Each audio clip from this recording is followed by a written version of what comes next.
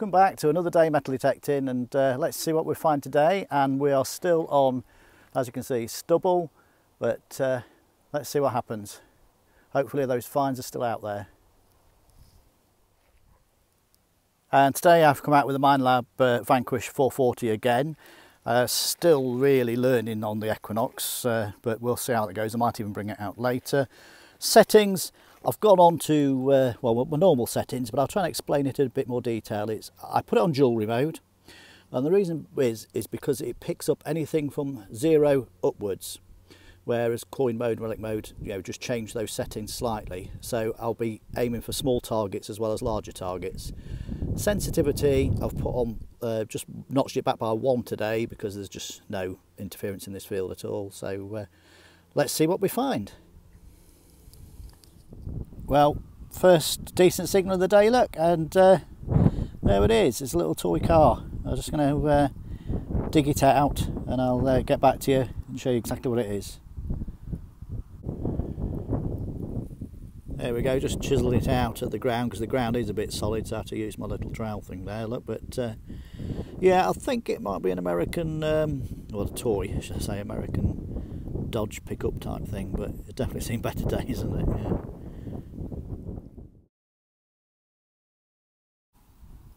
Now this was registering a 7 on the Vanquish and giving me the similar tone to foil, but quite a nice little, it's worth digging in the end sort of thing. I nearly didn't bother because I thought, oh, I bet it's a bit of foil, but I think that might be the top of a button with a hammered effect.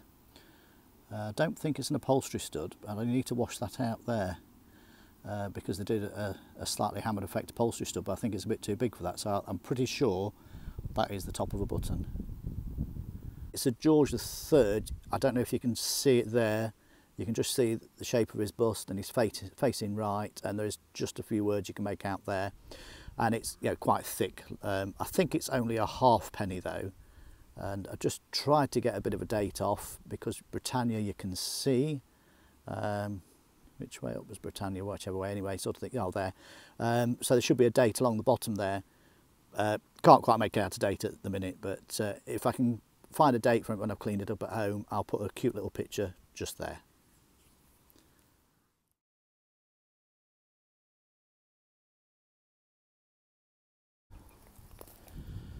Well, that's got to be the rustiest coin I've ever seen, and I'm going to guess it's a modern one from how bad rusty it is. So obviously the modern coins are made of iron on the inside, so it would be my guess that. I'll just try and clean it up though, see if I can get a better bit of detail off you, but I'm thinking possibly 2p, looking at that. Yay! As you can see there, look, it's everyone's favourite, a twopenny bit. Or 2p really, 2 modern pence, but God, how rusty is that though? Well, it's not doing too bad in the stubble today. That's another coin just pulled out, so not exactly sure what it is, but it's a little bit toasted. I'll just have a quick look with some water and see if I can get back to you and tell you what it is. But I can just see some writing on the edge, and it's got a milled edge, so I don't think it's a 2p. I think it looks more like a pre-decimal halfpenny, but I'll just have a look for sure. There we go. I don't know if you can make out, but it's actually a 1933 halfpenny. So I've just cleaned it with a bit of water, and you can just see, well, you can't see the bust now, it's gone. No, not even I can see it. So, but yeah, there you go, that's what that is. So we're coming out with a few coins today, so that's a nice thing. Right, another bit of a chase around. Found that clump just there, look. And it's a buckle, or part of a buckle. I'm not really sure on the age of buckles, but I wouldn't say that looks particularly old to me, but I'm really just guessing. So I ought to do a bit of research on buckles really, but it's getting the time, isn't it really?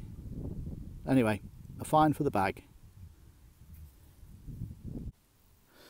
Well, I haven't even picked this one up yet. I just saw it flick out of the hole. So, but I'm going to guess from the signal that it's going to be a modern 2p. But I'll just have a quick look now and see. Yeah, can't really tell, but can you see all that iron? I've just got a funny feeling it's another 2p. I'll just give it a quick wash off like I did the other one, and we'll see.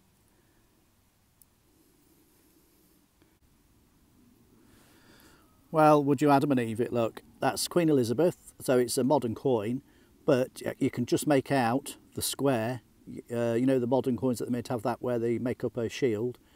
I think it's the royal shield, and you can just make out the square of that. So whether it's a 2p or a 10p, I mean, it's not a very old coin to be in that condition, is it, really?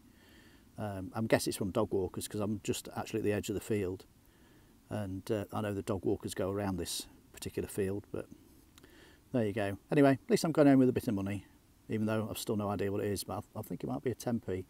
So would that class as I found silver today? Doubt it somehow, do you? Well, a bit of a variation of finds today. So this has just come up, giving quite a strong signal, and it looks like it's part of a broken fork. Now, I think 3-prong forks, if I remember rightly, are really old ones. I mean, that's definitely what it looks like to me. I don't know if you all feel the same, but anyway, I'll investigate that a little bit further. I'm not going to unbend it. You know, it is what it is at the end of the day. I'll scan around a bit further, see if I can find any more bits of it, but yeah, I'm sure that's what that is, a 3-pronged fork, or part of. Okay, I seem to be in the muddy a bit along this walk, so I wonder what that coin is. I think this might be an old one actually, to be fair. It doesn't have the feel of a modern coin, and look how thin it is, so I'll really have to look at this one a bit. I'll just put some water on it and... Okay, so I've worked out it is a pre-decimal halfpenny, so it's not a modern coin at all. And I think you can just sort of see a bust around when you look, but my water spray's running out, so I'll have to just finish that job off at home, and I'll put a little picture up if I can get anything from it. Okay, I'll just give this a rub, because when I pulled it out I thought it was just a bit of rubbish at first, but it's quite heavy weight, and I don't know if you lot can see it, but I felt that edge was so smooth there, and then it's got a little bit of an angle to it there. Now I'm thinking that could be part of a cooking pot. It's certainly heavy enough, and it's got that little smooth edge there, so any views on whether you think it is would be much appreciated. So you know, just make a comment, but that's what it looks like to me. Okay, so I've just pulled this lump of earth out, and or clod as we call them in Lincolnshire, and found this here stuck in, so I thought we would together reveal what it is. I mean, obviously it's a watch, so you know, I'm not going to insult anybody's intelligence by saying it's anything else, but it's not that old, look, it's still got a battery in it. So what is it actually? Maybe it isn't a watch. Well, it's broken anyway, whatever it is, so maybe it's the battery it was picking up then, because it was giving a high signal, because I thought I was getting a tin can at first. But do you think that is a watch? It must be a watch. Yeah, it won't be one of those walk things, will it? No, because they were square, weren't they? So, oh well, you find all sorts, don't you? But it's coming home with me, so probably end up in the bin, to be fair, but there you go. Okay, just moved on into the next field now as I'm walking along the top of the ridge, and this has turned up. It looks like part of a pendant or something, so it's been chopped probably by the plough, or there's a bit of machinery that's come through or whatever. But yeah, quite a nice little pattern to it. It'll clean up quite well, so not a bad little find. It's 2p or not 2p, look, another 2p. That must be 2p day today, but hey, at least I'm going home with some money. But yeah, not too deep either really, but and that's in a lot better condition than the last 2p, so I wonder if it's more the older ones of the modern money. So anyway, in the pocket. So look at the wires everywhere. So I've come into the other field, and this seems to be quite productive because I've not far come in, and I've dug this up, which is a nice little shiny button. I think it might not be too old really. It looks too shiny, doesn't it? And it's still intact there, but then the back looks reasonably old. Anyway, it's a nice shiny button. Can we say silver? I don't know. I keep wishing for silver today, don't I? Not found any yet. I don't think we can say that's silver. It doesn't feel like silver. Maybe it's silvered. Yeah. We'll go with that one. It's silvered. Who said metal detecting wasn't profitable? Look, 20 pence. And it's quite a modern one as well. It's one of those flag ones. So, It's again not in terribly good condition. I've had older coins in better condition than that, but there you go. Anyway, money in the pocket again. And proving my luck with buttons, hasn't disappeared with me, and that's still got its hole in it as well. So that's another button. And like I always say, it's like a bit of social history, because the last person to touch that button was the person that lost it, and I'm the next person, so that's quite nice. Almost quite romantic really, isn't it? There we go, I've just rested it artistically there, just for you to have a look at. It's nothing particularly old, it's just a 4-hole button. Probably Nick Cayman's been in here stripping off his jeans or not, I don't know. But there you go, it's a little 4-hole button in the bag.